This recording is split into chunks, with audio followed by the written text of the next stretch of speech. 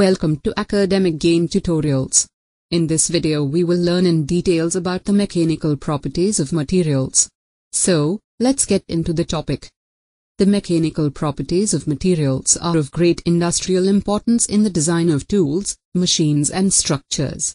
These properties are structure sensitive in the sense that they depend upon the crystal structure and its bonding forces, and especially upon the nature and behavior of the imperfections which exist within the crystal itself or at the grain boundaries. The mechanical properties of the metals are those which are associated with the ability of the material to resist mechanical forces and load. The main mechanical properties of the metal are strength, stiffness, elasticity, plasticity, ductility, malleability, toughness, brittleness, hardness, formability, castability and weldability. These properties can be well understood with help of tensile test and stress strain diagram. The few important and useful mechanical properties are explained in this video. Elasticity. It is defined as the property of a material to regain its original shape after deformation when the external forces are removed. It can also be referred as the power of a material to come back to its original position after deformation when the stress or load is removed. It is also called as the tensile property of the material. Proportional limit. It is defined as the maximum stress under which a material will maintain a perfectly uniform rate of strain to stress. Though its value is difficult to measure, yet it can be used as the important applications for building precision instruments, springs, etc. Elastic limit. Many metals can be put under stress slightly above the proportional limit without taking a permanent set. The greatest stress that a material can endure without taking up some permanent set is called elastic limit. Beyond this limit, the metal does not regain its original form and permanent set will occur. Yield point. Yield point is the load at which a solid material that is being stretched begins to flow, or change shape permanently, divided by its original cross-sectional area, or the amount of stress in a solid at the onset of permanent deformation. The yield point marks the end of elastic behavior and the beginning of plastic behavior. When stresses less than the yield point are removed, the material returns to its original shape. Strength. Strength is defined as the ability of a material to resist the externally applied forces with breakdown or yielding. The internal resistance offered by a material to an externally applied force is called stress. The capacity of bearing load by metal and to withstand destruction under the action of external loads is known as strength. The stronger the material, the greater the load it can withstand. This property of material therefore determines the ability to withstand stress without failure. Strength varies according to the type of loading.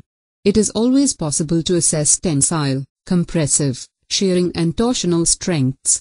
The maximum stress that any material can withstand before destruction is called its ultimate strength. The tenacity of the material is its ultimate strength in tension. Stiffness.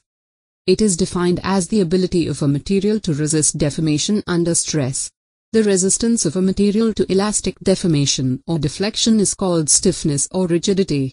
A material that suffers slight or very less deformation under load has a high degree of stiffness or rigidity. For instance, suspended beams of steel and aluminium may both be strong enough to carry the required load, but the aluminium beam will sag or deflect further. That means, the steel beam is stiffer or more rigid than aluminium beam. If the material behaves elastically with linear stress-strain relationship under Hooke's law, its stiffness is measured by the Young's modulus of elasticity.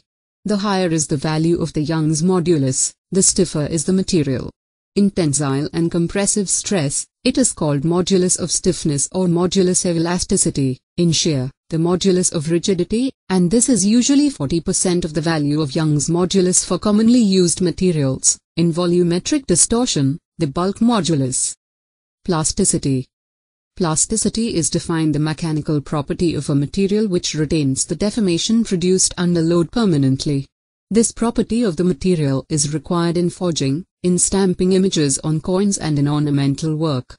It is the ability or tendency of material to undergo some degree of permanent deformation without its rupture or its failure.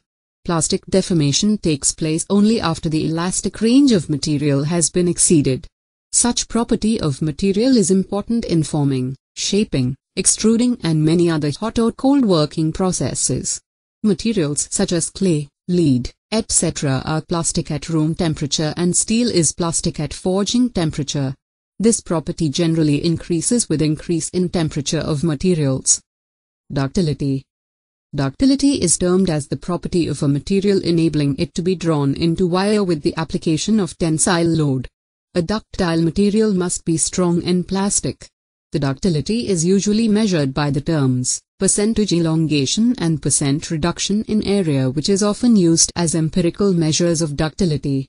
The materials those possess more than 5% elongation are called as ductile materials. The ductile material commonly used in engineering practice in order of diminishing ductility are mild steel, copper, aluminium, nickel, zinc, tin and lead. Malleability. Malleability is the ability of the material to be flattened into thin sheets under applications of heavy compressive forces without cracking by hot or cold working means. It is a special case of ductility which permits materials to be rolled or hammered into thin sheets. A malleable material should be plastic, but it is not essential to be so strong. The malleable materials commonly used in engineering practice in order of diminishing malleability are lead, soft steel, wrought iron, copper and aluminium. Aluminium, copper, tin, lead, steel, etc. are recognized as highly malleable metals. Hardness. Hardness is defined as the ability of a metal to cut another metal. A harder metal can always cut or put impression to the softer metals by virtue of its hardness. It is a very important property of the metals and has a wide variety of meanings. It embraces many different properties such as resistance to wear, scratching, deformation and machinability, etc. Brittleness. Brittleness is the property of a material opposite to ductility. It is the property of breaking of material with little permanent distortion.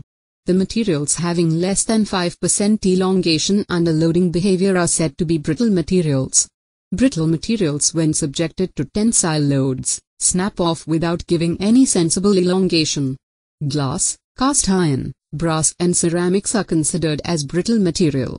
Thus, brittleness is the property of a material to snap off without giving any sensible elongation when subjected to tensile loads. Creep.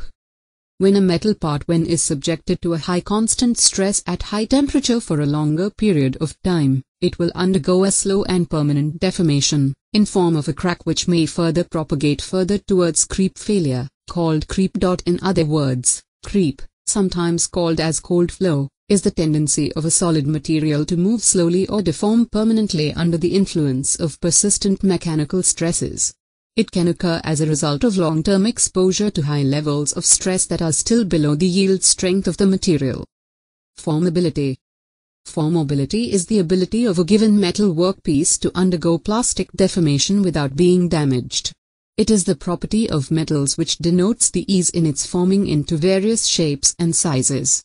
The different factors that affect the formability are crystal structure of metal, grain size of metal, hot and cold working, alloying element present in the parent metal.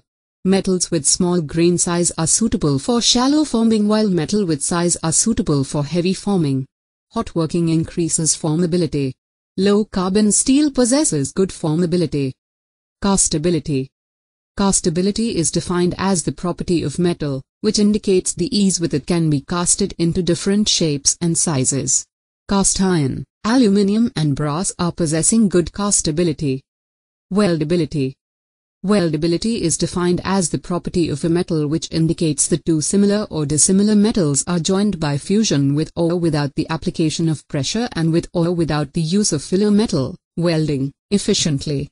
Metals having weldability in the descending order are iron, steel, cast steels and stainless steels.